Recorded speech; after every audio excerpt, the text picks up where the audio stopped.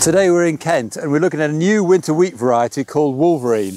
Now what's special about this is BYDV resistant. That's barley yellow dwarf virus resistant. It doesn't just affect barley, unfortunately it affects wheat as well.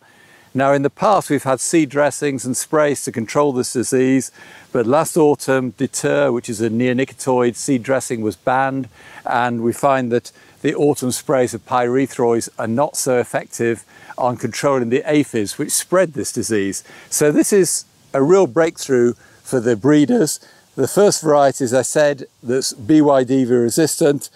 This is a seed crop that's going to be producing C1 seed, and then the farmer here will be growing it again to produce C2 seed. So the variety will probably be widely available next autumn. There'll be limited amounts this autumn.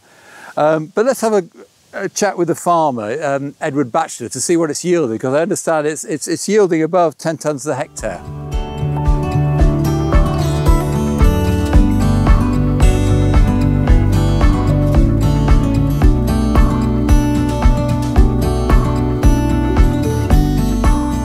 What's Wolverine yielding? Anywhere between 10 and 12. In places it's doing slightly better than 12. It's coming in at just over 13% moisture. With a specific weight? 79.4 and just under 11% protein. So this is a BYDV resistant variety. It's the first one we've got. I mean, how useful would this be on your farm? Of course this is a seed crop, but how useful would it be if you were growing commercially? We haven't never suffered badly with BYDV, but yes, it could be a very useful thing in the future, especially for drilling early with the neonicotine dressings and that being banned.